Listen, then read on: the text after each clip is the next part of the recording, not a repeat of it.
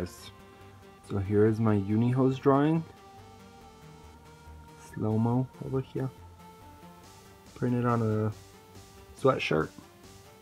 And it has the CGA eyes collage thing I made on the neck, of the sleeves, wrist part, and then down on bottom. And it has the logo on the back, above on the shoulder blade area. And this item is available on my website. Let me see if I can focus. CreateGhettoArt.com. You can go to my website and see this and more. There she is on a pillowcase.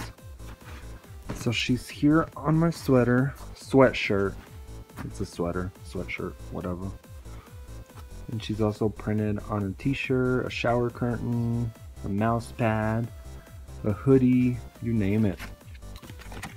Go check it out, okay?